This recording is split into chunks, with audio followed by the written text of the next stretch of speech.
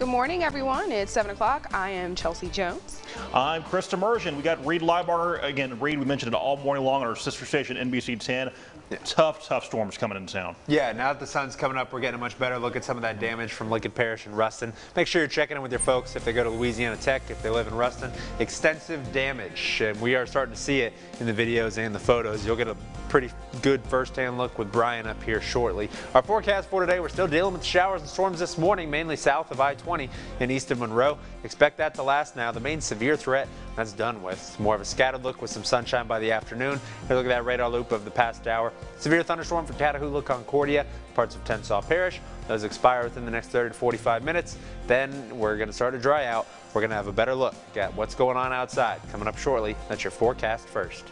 All right, thanks, Reed. We're going to stick to our weather coverage. Louisiana State Police Trooper Michael Reichard confirmed that Governor John Bel Edwards will be in Ruston this afternoon to survey the damages. That's right, and our content partners at the News Star are reporting that 2 people have died in Ruston during this tornado. LA Tech, Lincoln Parish Schools, LDCC Ruston campus are all closed. No word on if Grambling State is closed just yet, but Fox 14's Brian Briggs is live in Ruston where he tells us power is out all over the city and debris is everywhere. Brian.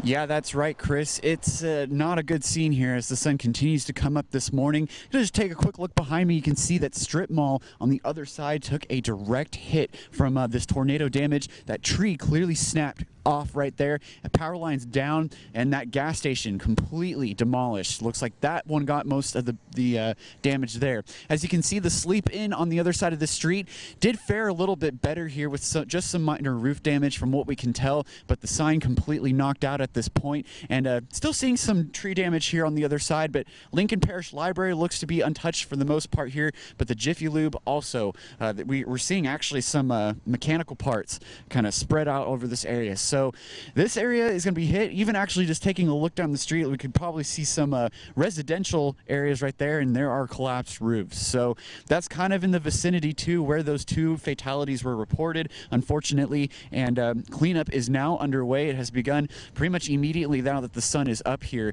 and we're going to continue to give you more information as we get it available. But just to let people know, if you don't have to come down here, please don't. The EMS workers and officials need all the room that they can get to kind of start cleanup efforts. So again, also Highway 167 bridge at I-20 is closed due to damage. They need to inspect that before they can reopen it, and it appears like the other bridge on the other side is also closed until further notice. So again, we'll continue to give you updates as information keeps trickling in.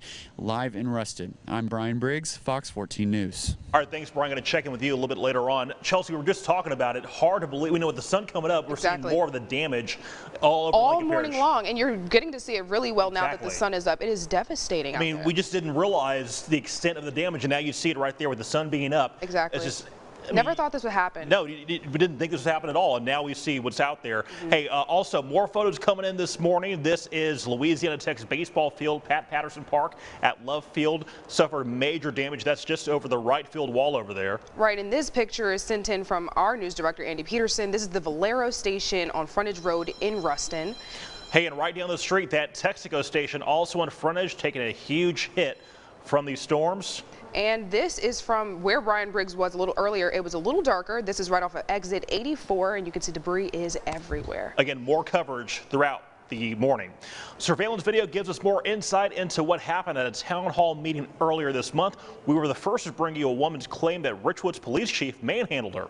But Richwood police have also closed that investigation. That's exactly right. They say surveillance video shows no signs of physical contact or excessive force, but Barbara Sidney is sticking to her story. Fox 14's Anna McAllister has that story. It all started with a mic. A heated debate ensued earlier this month at a Richwood town hall meeting. During that meeting, Barbara Sidney says Richwood's chief of police, Johnny Cleveland, aggressively snatched the mic from her. She says the mayor ordered it to be taken away. I was abused unnecessarily.